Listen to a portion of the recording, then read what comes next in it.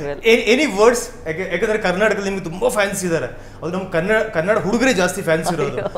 Any words? No lines. Any Kannada words?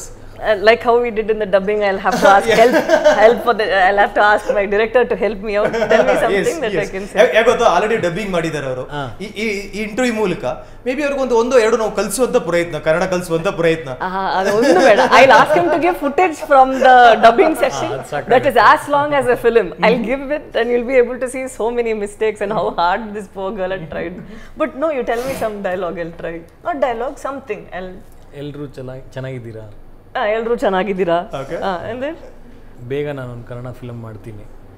ಬೇಗ ನಾನೊಂದು Kannada film ಮಾಡ್ತೀನಿ. ನಾನೊಂದು ಡೈರೆಕ್ಟ್ ಕನ್ನಡ ಫಿಲ್ಮ್ ಮಾಡ್ತೀನಿ. ಓಕೆ, ಬೇಗ ನಾನೊಂದು ಡೈರೆಕ್ಟ್ ಕನ್ನಡ ಫಿಲ್ಮ್ ಮಾಡ್ತೀನಿ. ಎಷ್ಟು ಸ್ಪೆಷಲ್ ಕರ್ನಾಟಕ ಅಂದ ತಕ್ಷಣ ಅಥವಾ ಸ್ಯಾಂಡಲ್ವುಡ್ ಅಂದ ತಕ್ಷಣ ಅಥವಾ ಬ್ಯಾಂಗ್ಳೂರ್ ಅಂದ ತಕ್ಷಣ ಸಾಯಿ ಪಲ್ಲವಿ ಅವರಿಗೆ? Is it special? Like I mentioned, I think I have a connect since my childhood. My father, in the beginning of his work, or after he got married and he had me, and he was working in Hosur. So I used to come to this toys camp, kids camp. Yeah, I think there used to be a store over there. There used to be those big teddy bears.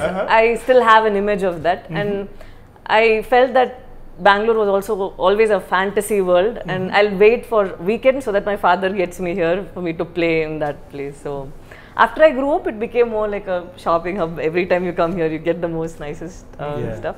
But recently, I'm on a spree. I'm eating food from Veena stores. I'm eating food from CTR. Next, I'll go to MTR. So it's like that. I think relation which I cut off maybe after my childhood, I think I'm again growing that back here, and nice memories I've had the last few. NewsFirst, ಪ್ರತಿಕ್ಷಣ ನಿಮ್ಮೊಂದಿಗೆ.